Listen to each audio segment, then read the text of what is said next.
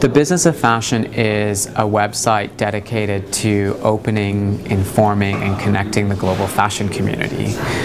We have readers that range from students in fashion schools to the CEOs of top global brands. A lot of these people use BOF to start their day, to inspire and spark conversations in classrooms and studios and boardrooms. It's really about provoking a global conversation about the state of the fashion industry. So I happened to start writing BOF at a time when the world was about to go through some pretty incredible changes. Consumer technology was emerging very quickly. We went from typing on Blackberries to using smartphones in a matter of a few months. The first iPhone launched in 2007, and there's been a rapid acceleration of mobile technology that everyone has in their pockets all the time. We saw the rise of social media, blogs first, but then Facebook and Twitter and Instagram and Tumblr, and also globalization and the economic crisis, which gave me a lot to write about. So you had all these forces kind of working together, and it was good timing.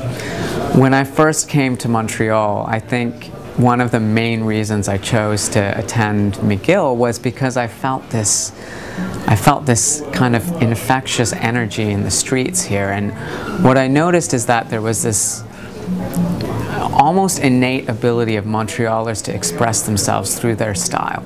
And I love that individuality. I love that sense of boldness and brashness to be who you wanted to be. And just walking the streets in Montreal for me was really inspirational, and it helped me. This is where I caught the fashion bug. Well, I know Montreal Fashion Week is just folded. Yeah. And I think that's a sign of the times. Frankly, there's too many fashion weeks around the world.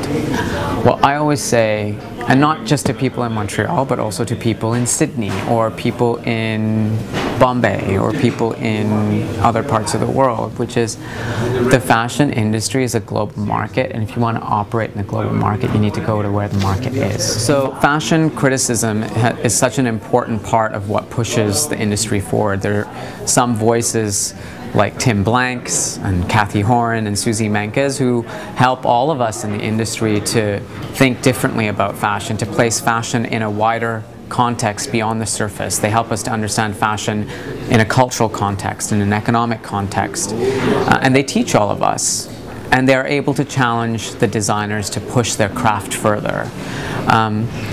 We need more of these voices in the fashion industry today, because those are the voices that help all of us up our game and achieve the best that we can. And without those voices, I fear that we'll just be talking in an echo chamber of self-congratulatory praise.